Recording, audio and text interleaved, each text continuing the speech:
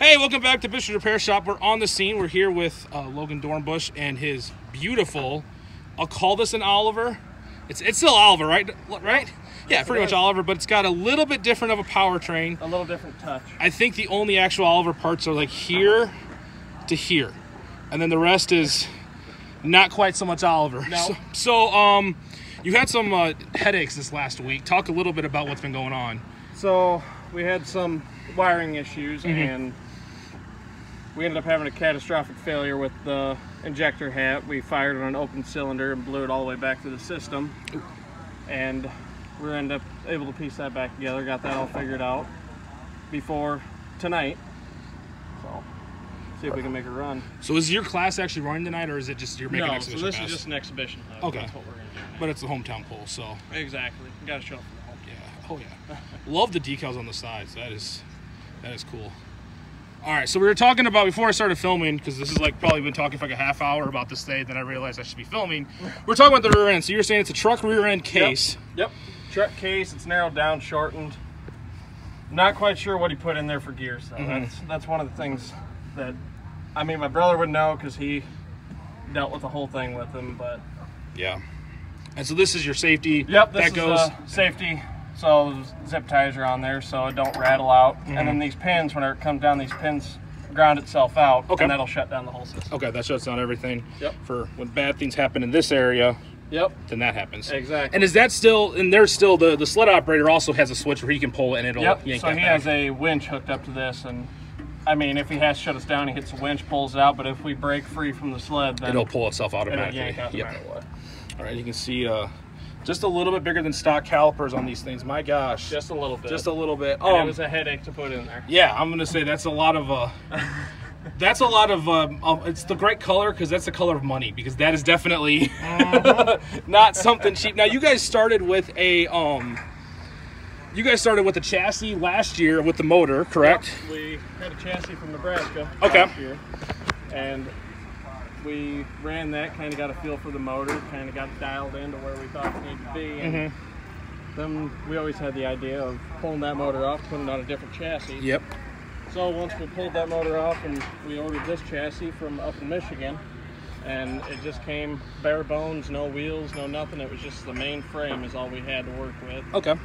Everything we learned last year, it all went right out the window. I was gonna say it's a whole different ball game. We have a new injection system on it. Okay, let's talk a little bit about that for the guys, obviously.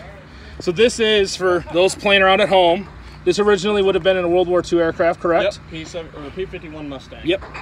Which, if anyone remembers, way back in the podcast, I talked to a pilot of a P-51 Mustang and told him how I'm really glad of those things because it helps out this sport. Now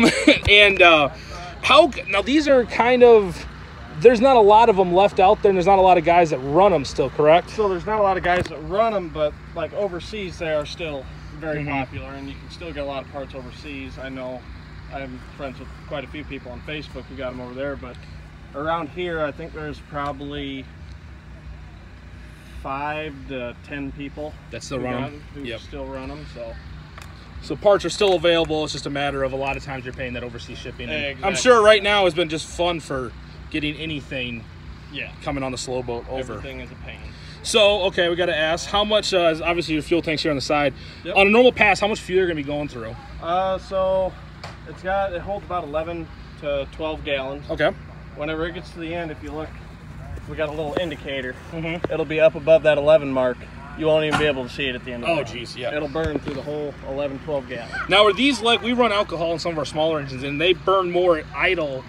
It seems like they're like, is it the same kind of a setup on this where at idle it's just pretty much dumping fuel in on your injection system, or is it pretty well tamed down? I mean, once you really open it up, that's whenever the whole thing opens up, and during idle it's got a fuel return. Okay, like a high-speed return. Yep. Okay. But whenever it opens up, it's pouring the fuel to it. Yep. And so here's your mechanical fuel pump system here that I'm assuming, this is the magnetos. Okay, these are the, geez, I'm way off. Sorry, folks. I'm just pointing at things like that. Looks like that. It says fuel on it. It says that's something on the side. So that's your mags, and obviously, because if anyone knows anything about these Allisons, there's a 3,000 spark plugs. Yep. So doing a spark plug change on this, as you can see, there's spark plugs out here. You run down here and up here. Then you got 2 rows inside. Then you got 1 on the other side. Jeez. So the ones on the outsides are simple. Yeah. Those are easy to change. But the ones on the inside are the Or those No. pains. And how often is that? Every run you got to pull those out and check them, or is it if it runs good, you're fine? If it runs good, usually we leave them. Probably every 3 runs, we'll pull them out. We'll make sure they still look good, and if we need to change one or something, then we'll swap it over. But so far, we haven't had to do any major repairs through that side of things. Yeah. And over the winter, did you like, what did you engine wise to this versus what it was last year? You said you had a whole new injection system, so what's different there on that? So we pulled the valve covers off over winter. We went through the valves. We readjusted the valves. We built an engine stand for it because you can't put this on a regular engine stand. What? It's just a little big.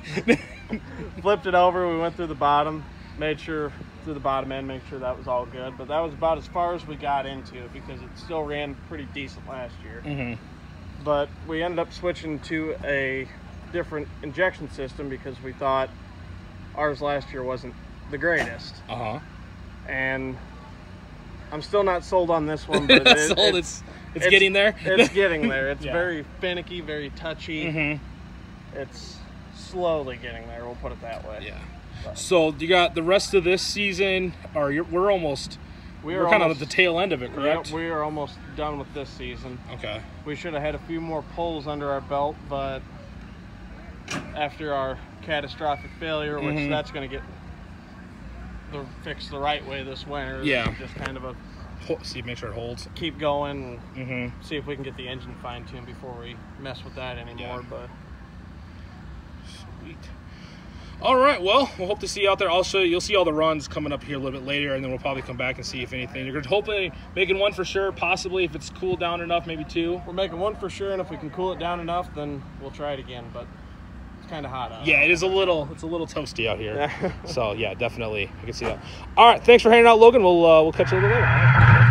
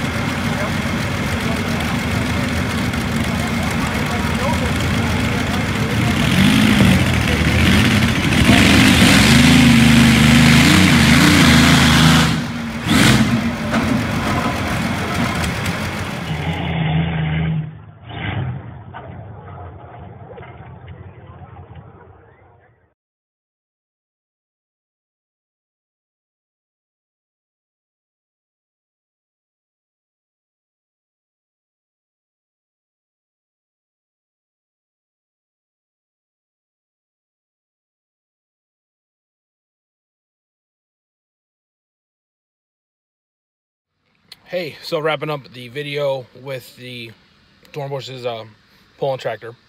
As you can see in the videos, there was a little bit of an issue.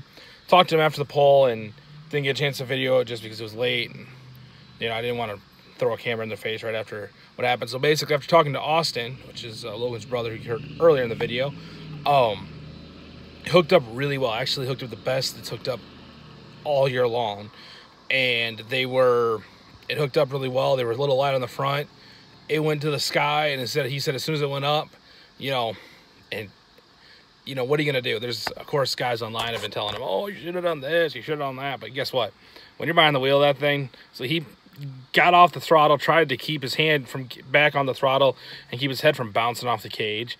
It came down pretty hard. It broke the front axle is basically the only thing. They said they replaced the mags, and I don't know have the mags pulled off, and I don't know, I haven't a chance to talk to them, if that was due to something that happened during that pull and it came, maybe come off throttle, or if it was just they wanted to get them addressed anyway. So anyway, we'll hopefully see that again. I'm going to try Memorial Day weekend. They're going to be out, or Labor Day weekend. I can't think of the dates. In Paw Paw. They said day 2, but I'll figure out what day they're pulling. I have a pull that day too, so we'll find out. But I'd like to see it again, hopefully at least one more time this year, and hopefully get a good hook out of it. So thanks for watching, like and subscribe, and I'll put a link to Dornbush Motorsports down in the description. Make sure to check that out. That's where they put all their stuff that they're pulling. And for that, we'll see you on the next one. Bye.